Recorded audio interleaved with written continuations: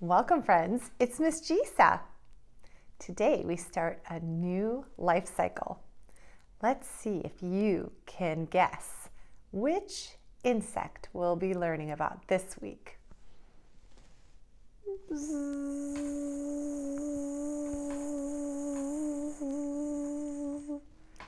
That's right, we're going to learn about the life cycle of a bee. And our story today is called Are You a Bee? Written by Judy Allen and Tudor Humphries.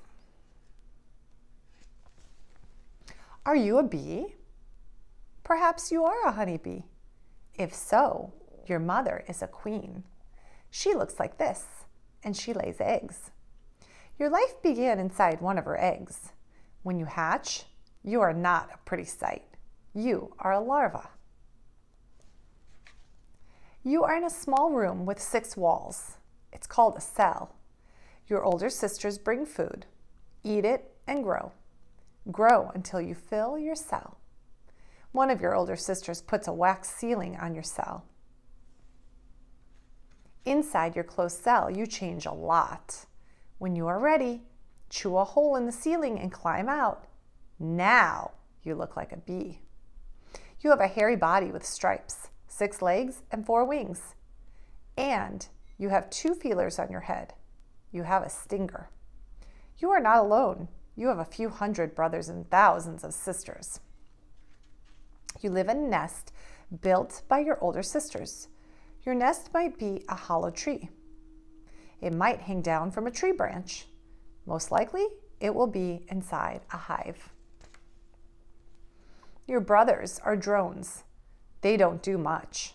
You and your sisters are workers. You do everything. You clean the nest, feed the larvae, take care of the queen, and build new cells. You fan the nest with your wings to cool it in the summer. You guard the nest to keep out strange bees. Busy, busy, busy. Leave the nest to fetch food from flowers. How will you know where to look? Your sisters will make up a dance to tell you. Watch the dance carefully. Don't worry, you'll understand it. You're a bee. There is a sweet liquid in flowers. It's called nectar, and it's hidden deep inside. This is not a problem. You have a long tongue. You can reach it. You also have a special stomach to carry it in. You'll get pollen dust all over you. Scrape it off with your front legs and put it in the pollen baskets on your back legs.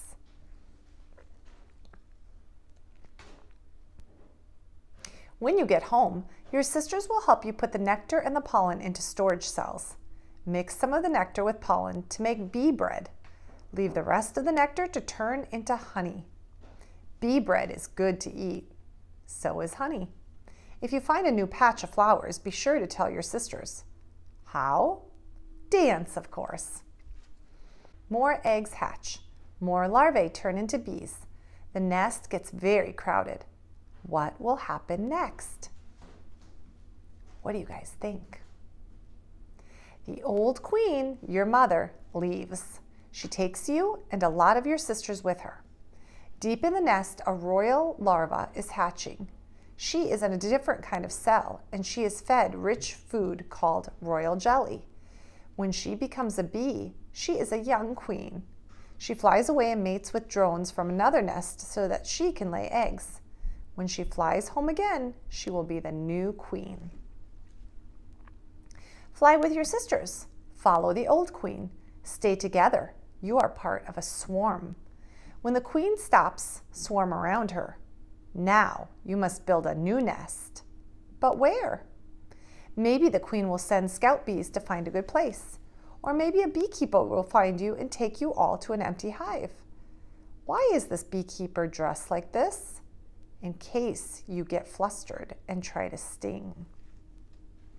However, if your mother looks a little like this, or this, or this, you are not a bee. You are a human child. You do not have a hairy body with stripes on it. You do not have a long tongue. You do not have a stinger. It is very unlikely that you have hundreds of brothers and thousands of sisters. But you can do a lot of things that a bee can't do. You can still eat bread and honey, but you'll never have to fetch your food from flowers. Best of all, you don't have to be busy, busy, busy all day long.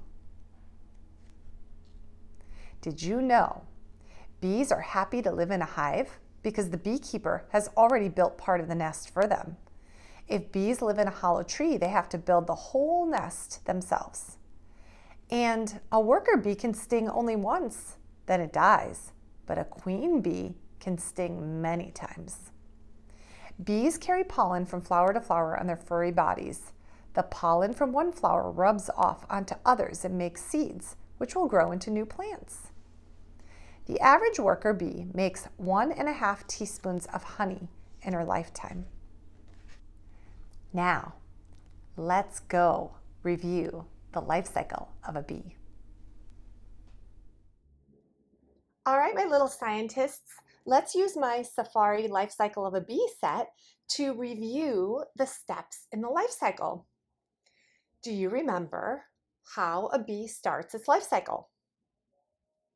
Yes, that's right. Just like the other life cycles we've been studying, this life cycle also starts with an egg. The queen bee lays between 1,500 and 2,000 pin-sized eggs, each in their own cell. Then, after 3 to 4 days, the eggs hatch into larvae. So the eggs are each put in their own cells, and then they hatch into larvae. And if you can see, they kind of are circular, like this. Do you see what they look like when they're larvae? So these are all in their own little cells. This is just a bigger version. And the larvae are fed by worker bees. Next is the pupa. At this stage, the pupa doesn't eat, but it begins losing its worm shape and starts to develop its eyes, wings, and legs. And then finally, the adult bee. And adult bees have different jobs and different lifespans. So some live longer and some live shorter depending on their jobs. Females live to 20 to 40 days and take care of the young bees and guard the hive entrance. Or they can be field workers that collect the pollen, nectar, and water. The drone bees live 30 to 90 days, and the only thing that they have to do is mate with the queen. Now, you can use the materials in this week's packet to put together your own life cycle of a bee. Thank you for joining me today. Remember to like and subscribe to support our channel.